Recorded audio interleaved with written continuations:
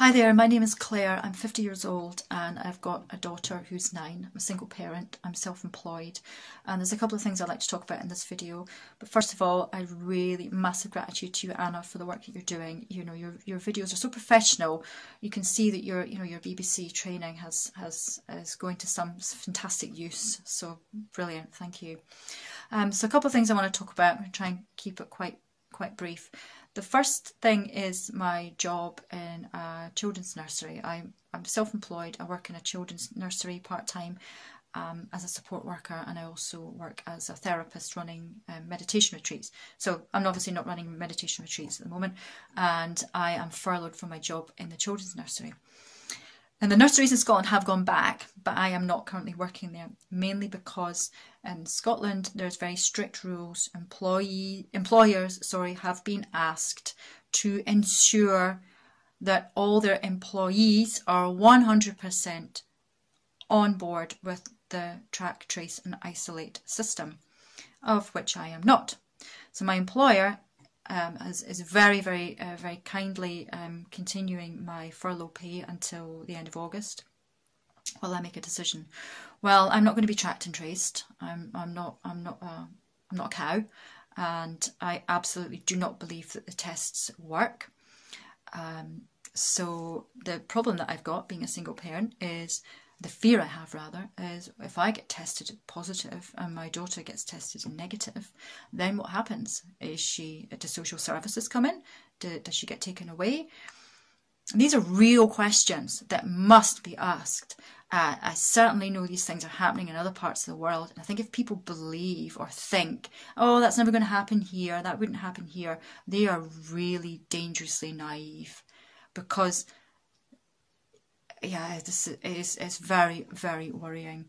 So I have not agreed to the track and trace thing, and I don't know if I will, so I may be out of a job there. Who knows? The other thing I wanted to talk about was my one of the reasons that I'm actually into the whole truth movement is thanks to the BBC.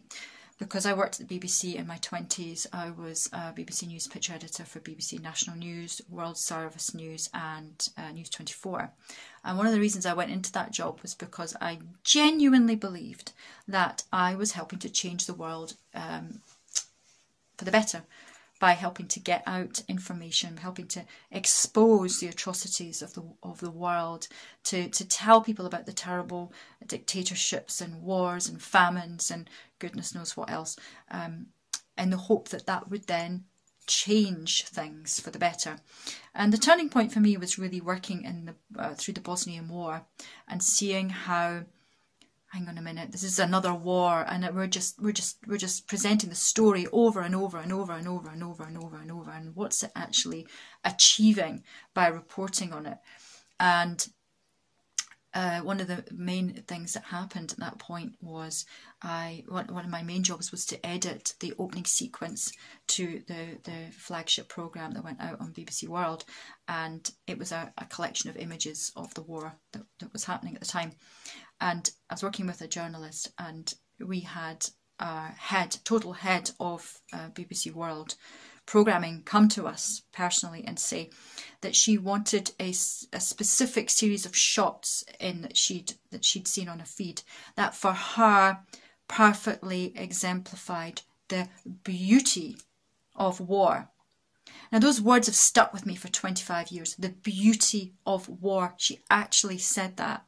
And the journalist who was working with me was equally as shocked as I was, and we deliberately didn't put the shots in because we were so horrified by her term of phrase.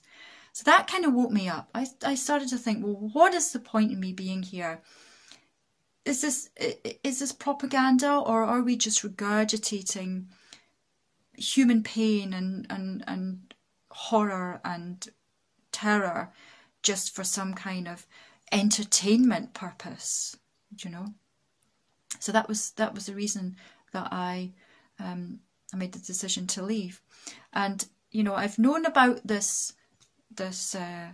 agenda for 20 years. You know, I've researched it for 20 years, and to see the ease at which the the whole thing is being rolled out with this current crisis is really, really horrifying. It's beyond horrifying. It's the stuff of nightmares.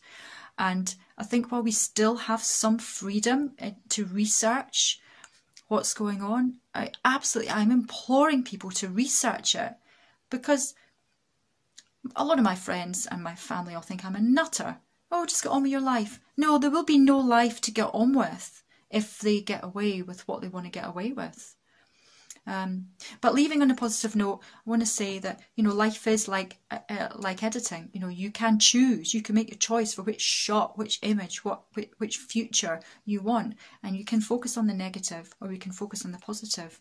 And I really believe that the work that people like that Anna's doing and many other truthers out there is to help people realise that they have a choice. They have a choice. To stand up to the tyranny, to stand up to this craziness, and say no, and we take our power back, and make the future that we want for the entire human race. So again, massive thanks to you, Anna. Bless you.